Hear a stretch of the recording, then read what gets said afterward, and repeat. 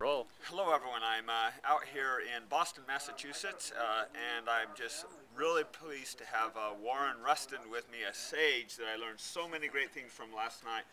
Warren, you shared with me last night your philosophy for mental preparation for the day. Would you please share that with my group? Well, Rich, it's great to meet you and talk with you also about these personal issues that help run our day. But one of the things that I've learned over the years is the necessity of actually preparing the mind to have a great day.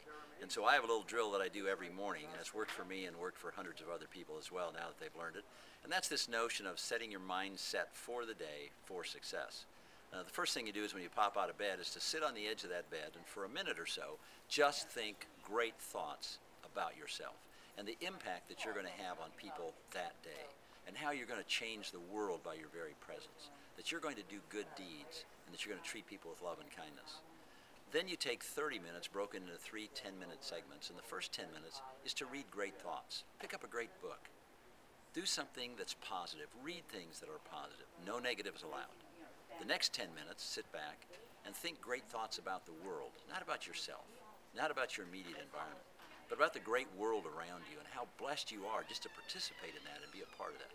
And then the third 10 minutes, you take out a personal journal and you don't word process it. You hand write the great things that are going on in your life so that you'll have a record of these great things. And when you pass on, it'll be a heritage for your family and a legacy for your family that can keep for all time of the great things that their father or mother or son or daughter left them behind in the world.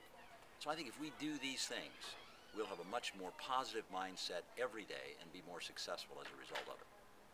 Incredible, powerful words. I know I've applied portions of that, but never in that sequence. And Warren here isn't just talking it, you've lived it. Warren has worked for Presidents of the United States. You've got a gold medal.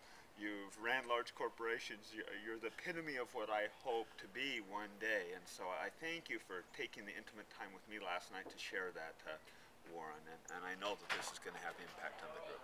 Anything you'd like to say? No, thank you, Rich. And I appreciate all you've learned, all you've taught me over the last day as well. And we've had a great time together. And I think that's what our life is about, is learning from each other, sharing with each other, and then caring for each other. And when we do that, we will impact the world. Thank you so much, Warren. Thanks, Rich.